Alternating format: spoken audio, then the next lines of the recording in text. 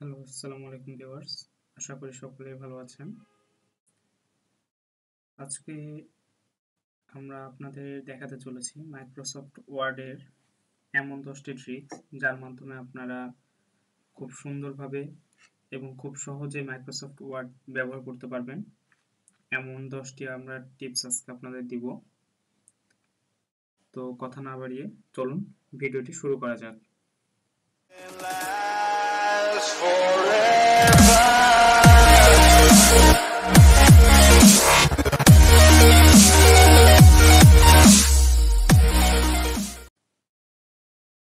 তো সবার প্রথমে আমাদেরকে মাইক্রোসফট ওয়ার্ডটি ওপেন করে নিতে হবে। তো আমরা মাইক্রোসফট ওয়ার্ড একটি পেজ ওপেন করে নিব। তো আমাদের 1 নম্বর টিপস যেটি রয়েছে সেটি হচ্ছে আমাদের এখানে যে আমাদের ফন্ট আছে, তারপর ফন্ট সাইজ এগুলো কিন্তু ডিফল্ট ভাবে সেভ করা যায়। আমরা চাইলে এগুলোকে ডিফল্ট ভাবে সেভ করতে পারি। তো এখানে যেটি রয়েছে দেখুন, এখানে যেটা ডিফল্ট ভাবে এখানে কিন্তু দেওয়া রয়েছে, এগুলো কিন্তু আমরা চাইলে চেঞ্জ করতে পারবো। তো এটি চেঞ্জ করার জন্য আমাদেরকে যেটি করতে হবে, তার জন্য আমাদের এই নিচে যে এই জায়গাতে যে কর্নারে একটি অ্যারো চিহ্ন রয়েছে, এটিতে আমরা ক্লিক করব। ক্লিক করলে আমাদের সামনে কিন্তু এখানে একটি পেজ ওপেন হয়ে যাচ্ছে, দেখতে পাচ্ছেন আপনারা। এখানে একটি পেজ ওপেন হয়ে গেছে। তো এখানে আসার পর আমরা এখান থেকে চাইলে যে কোনো একটি ফন্ট এখান থেকে আমরা সিলেক্ট করে নিতে পারি। আমাদের এখানে আমরা নিজের মন মর্জি মতো এখানে একটি ফন্ট কিন্তু চাইলে সিলেক্ট করে নিতে পারি। তো আমরা আপনাদের এমনি একটি ফন্ট এখানে সিলেক্ট করে দেখাই দিব।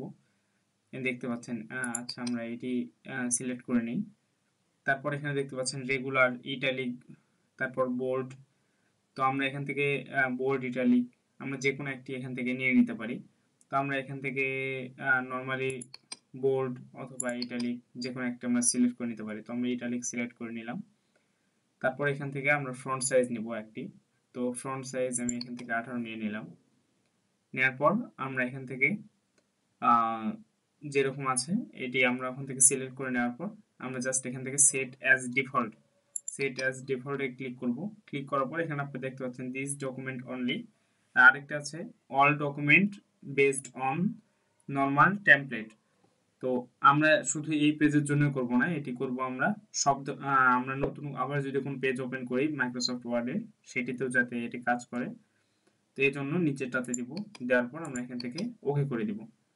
ওকে করে দেওয়ার পর এখানে দেখতে পাচ্ছেন আপনারা, এখানে কিন্তু আমাদের যেটি দেওয়া রয়েছে এখানে কিন্তু সেটি আসবে। আচ্ছা, আমরা আপনাদের একবার দেখাই দিই, এটিকে অফ করে আবার অন করে দেখাই। আচ্ছা, এটি আমরা ক্লোজ করে দিলাম। এখান থেকে আবার আমরা এই পেজটা ওপেন করব। মাইক্রোসফট ওয়ার্ড কিন্তু আমরা আবার নতুনভাবে ওপেন করতেছি। ওপেন করার পর আপনারা দেখতে পাচ্ছেন এখানে কিন্তু আমরা যেটি সেভ করেছিলাম এখানে 18, তারপর এখানে যেটি দেওয়া ছিল সেটি কিন্তু রয়েছে। তো এটি ছিল আমাদের হচ্ছে প্রথম টিপস। এরপর আমরা চলে যাব 2 নম্বর টিপসে। 2 নম্বর টিপস থিম চেঞ্জ। তো আমাদের মাইক্রোসফট ওয়ার্ডের কিন্তু আমরা থিম চাইলে চেঞ্জ করতে পারি। তো এটির কিন্তু বেশ কয়েকটা থিম রয়েছে। তো আমরা চাইলেই মাইক্রোসফট ওয়ার্ডের থিম চেঞ্জ করতে পারি। তো যার জন্য আমাদেরকে প্রথমে যেতে হবে ফাইলে যাওয়ার পর সবার নিচে দেখতে পাচ্ছেন অপশনস রয়েছে একটি, সেটিতে প্রেস করব। প্রেস করার পর আমাদের এখানে একটি কিন্তু পেজ চলে এসেছে। তো পেজের জেনারেল থেকেই এখানে দেখতে পাচ্ছেন অফিস থিম হোয়াইট। তো আমরা এখানে অফিস থিম থেকে এখান থেকে গিয়ে ডার্ক গ্রে সিলেক্ট করে নিলাম। নেওয়ার পর এখান থেকে আমরা ওকে করে দিব। এখানে কিন্তু একটু কিন্তু আপনারা কিন্তু চেঞ্জ দেখতে পেয়েছেন। এখানে কিন্তু একটি চেঞ্জ চলে এসেছে, হালকা কিন্তু একটি চেঞ্জ আপনারা দেখতে পাবেন। তো আমাদের এখানে যেটি রয়েছে ডার্ক গ্রে, তারপর এখানে আছে লাইট গ্রে। এখানে লাইট গ্রে যদি আমরা এখানে সিলেক্ট করার পর আমাদেরকে এখানে ওকে করে দিতে হবে। ওকে করে দেওয়ার পর আপনারা নর্মালি যেরকম রয়েছে আমাদের এখান থেকে কিন্তু আমরা থিমটা ওখান থেকে কিন্তু চেঞ্জ করতে পারবো। তো এটি ছিল আমাদের 2 নাম্বার টিপস। তো এরপর আমাদের 3 নাম্বার টিপস যেটি রয়েছে সেটি হচ্ছে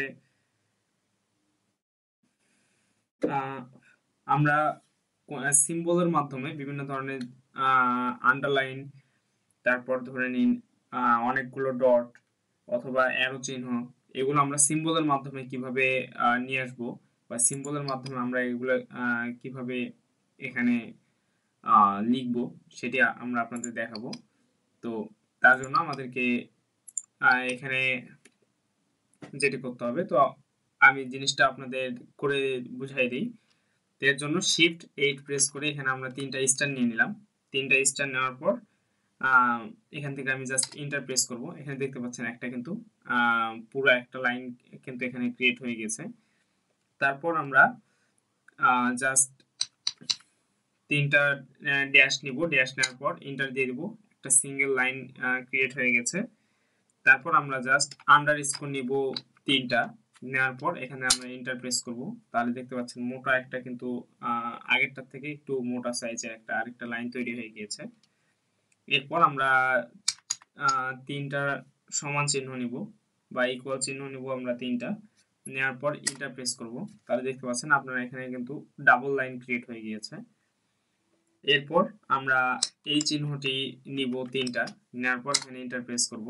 তাহলে দেখতে পাচ্ছেন এখানে ঢেউ ঢেউ কিন্তু একটা লাইন ক্রিয়েট হয়ে গিয়েছে। তারপর আমরা 2টা ইকুয়াল এবং শিফট ফুল স্টপ প্রেস করব। তাহলে এখানে দেখতে পাচ্ছেন এখানে কিন্তু মোটা একটি অ্যারো ক্রিয়েট হয়ে গিয়েছে। তো এরপর আমরা জাস্ট 2টা হাইফেন এবং শিফট চেপে ফুল স্টপ প্রেস করলে এখানে দেখতে পাচ্ছেন চিকন একটি কিন্তু অ্যারো ক্রিয়েট হয়ে গিয়েছে। তো এগুলো আমরা নর্মালি কিবোর্ডের সাহায্যেই বা সিম্বলের সাহায্যে আমরা কিন্তু এগুলো নর্মালি করতে পারতেছি। তো এটি ছিল আমাদের 3 নাম্বার টিপস। তো এরপর যেটি রয়েছে এটি হচ্ছে আমাদের 4 নাম্বার টিপস। তো আমরা এখানে কিছু লিখে নেই, যার জন্য আপনাদের 4 নাম্বার টিপসটা আপনাদের বোঝাতে সুবিধা হবে। তো এর জন্য আমরা মাঝখানে লাইনটা সিলেক্ট করে নিলাম।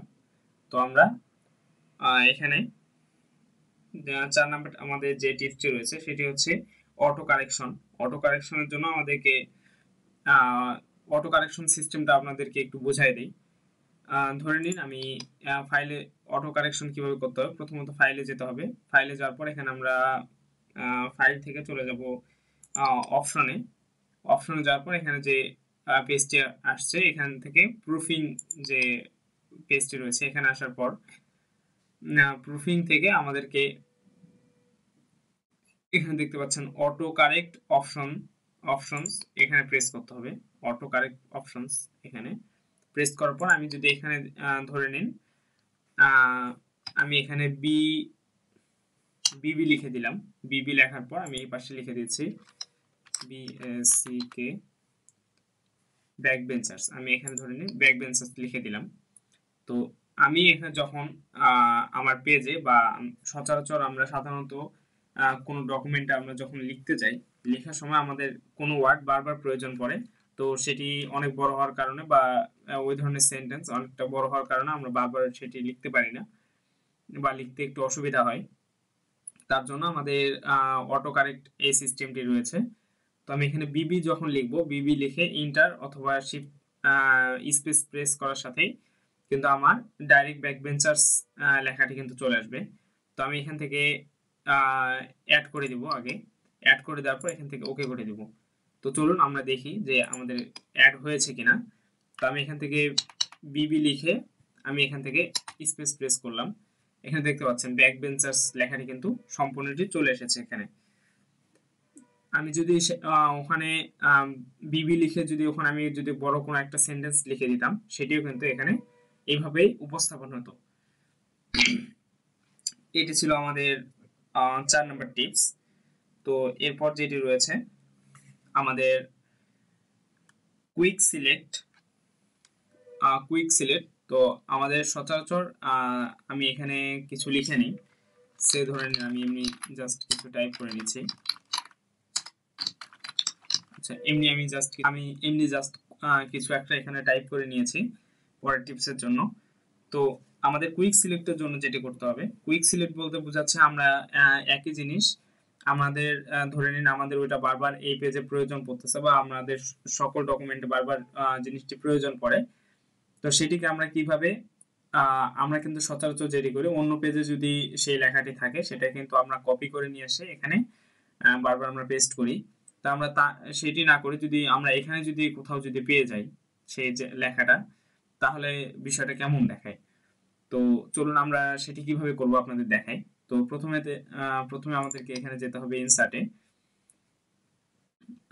ইনসার্টে যাওয়ার পর এখান থেকে দেখতে পাচ্ছেন কুইক পার্টস নামে একটি অপশন রয়েছে। তো কুইক পার্টসে যেতে হবে। এখানে যাওয়ার পর আমি এখান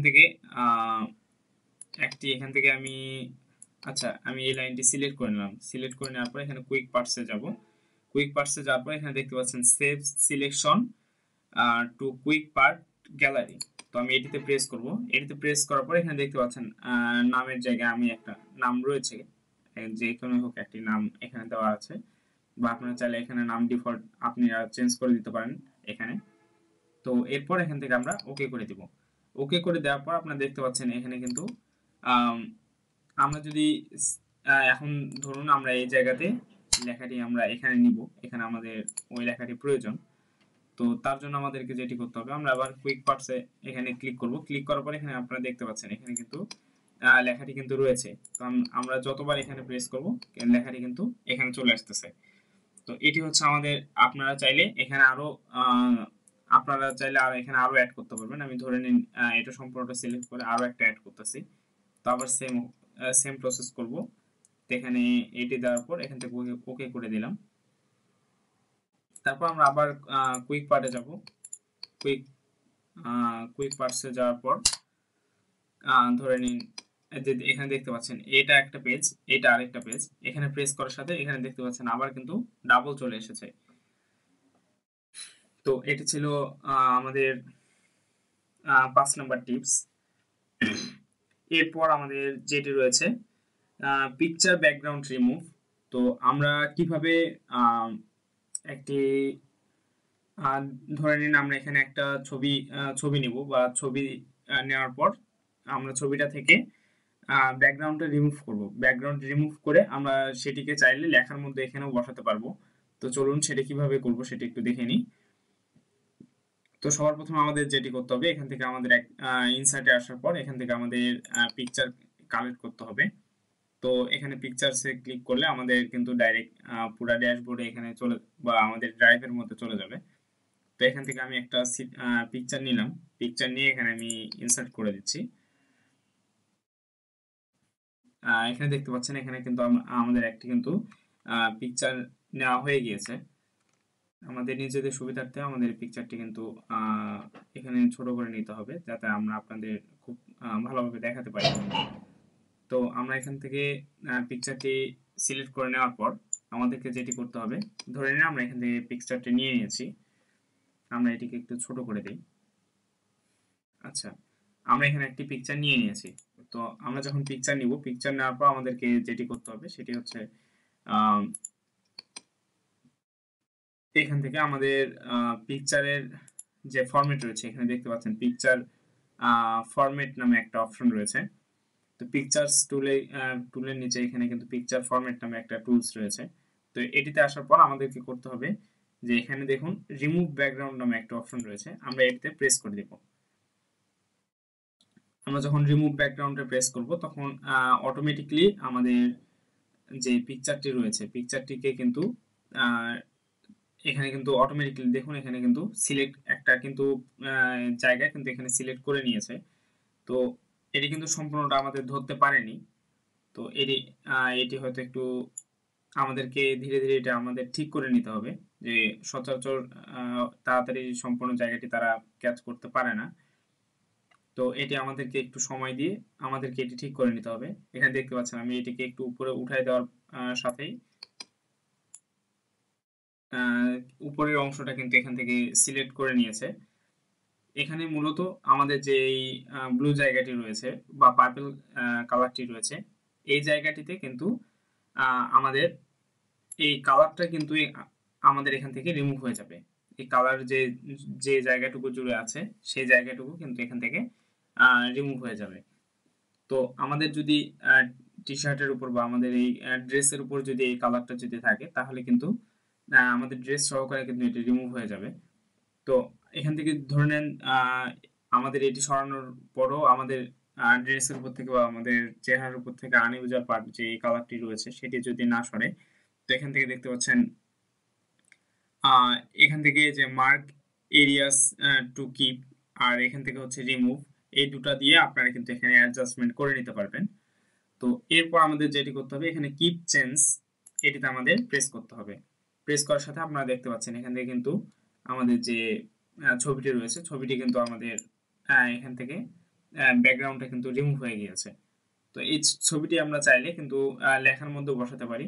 তো দেখুন আমরা ছবিটিকে কিন্তু এখান থেকে সরানোরা করতে পারছি না। তো এখান থেকে ছবিটিকে সরানোর জন্য আমাদের এই যে এখানে যে অপশনটি রয়েছে এটিতে প্রেস করতে হবে। প্রেস করার পর আমাদের যে টাইট যে অপশনটি রয়েছে এটিতে প্রেস করব আমরা।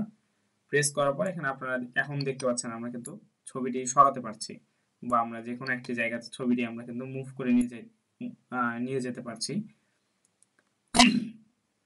তো এটি হচ্ছে এটি ছিল আমাদের মূলত 6 নাম্বার টিপস। তো এরপর আমাদের যে টিপসটি রয়েছে সেটি হচ্ছে ওয়ার্ড আন্ডারলাইন। তো আমাদের এখানে যে অপশনগুলো রয়েছে বা যে এখানে লেখাগুলো রয়েছে সবগুলো লেখাই কিন্তু আলাদা আলাদা অবস্থা বা এখানে কিন্তু সবগুলো আলাদা আলাদা রয়েছে। আমরা সচরাচর আমরা কিন্তু একটা পুরো সেন্টেন্স বা একটা পুরো প্যারাকে আমরা যদি এখানে আন্ডারলাইন করতে চাই তো পুরো প্যারাটিকে সিলেক্ট করে আমরা কিন্তু এখানে, আচ্ছা আমরা আপনাদের দেখাই দিই।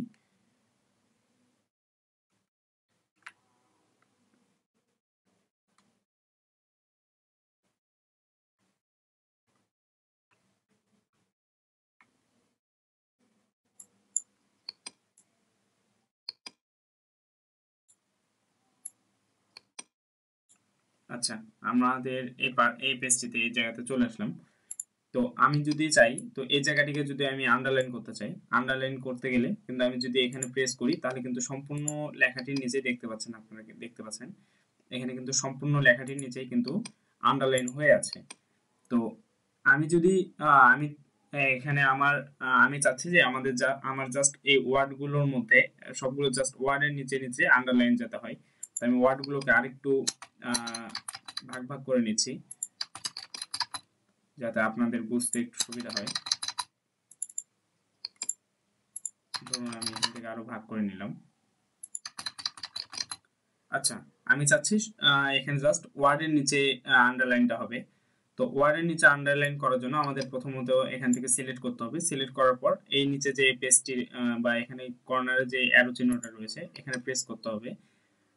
প্রেস করার পর এখানে দেখতে পাচ্ছেন আন্ডারলাইন স্টাইল নামে একটি অপশন রয়েছে। এখান থেকে আমাদের এখানে জাস্ট ওয়ার্ডস অনলি যে অপশনটা রয়েছে এখানে আমাদেরকে এটি সিলেক্ট করে নিতে হবে। সিলেক্ট করে নেওয়ার পর আমাদের এখান থেকে জাস্ট সেট অ্যাজ ডিফল্ট বা আমরা এখান থেকে যদি ওকে করে দিই, আমি যদি ওকে করে দিই এখানে দেখতে পাচ্ছেন এখানে কিন্তু আমাদের পুরো লেখাটি বা আমাদের পুরো যে আন্ডারলাইন গুলো রয়েছে এগুলো কিন্তু জাস্ট ওয়ার্ডের নিচে নিচে আন্ডারলাইন হয়েছে।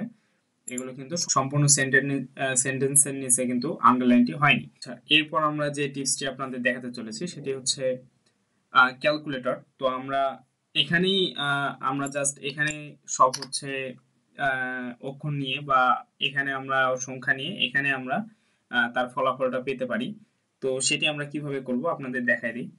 তো ক্যালকুলেটর আমরা এখান থেকে কিভাবে ক্যালকুলেশন করব।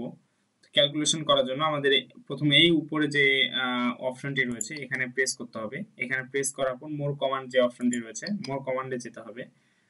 যার পর এখানে দেখুন পপুলার কমান্ডস থেকে আমাদের এখানে অল কমান্ড করতে হবে। অল কমান্ড করার পর আমরা এখানে সি প্রেস করব। সি প্রেস করলে দেখতে পাচ্ছেন এখানে কিন্তু সি দিয়ে যতগুলো এখান থেকে নেওয়ার পর আমরা এখানে জাস্ট সি প্রেস করব। সি প্রেস করলে এখানে যতগুলো আমাদের সি যুক্ত এখানে কমান্ড রয়েছে সবগুলো কিন্তু এখানে চলে আসবে। তো আমরা এখান থেকে আমরা জাস্ট ক্যালকুলেটর খুঁজে নিব, আমাদেরকে এখানে খুঁজে নেওয়াটা বেটার হয়। তো এখানে দেখতে পাচ্ছেন ক্যালকুলেট অপশনটি রয়েছে। তো আমরা এখান থেকে ক্যালকুলেট সিলেক্ট করে নেব।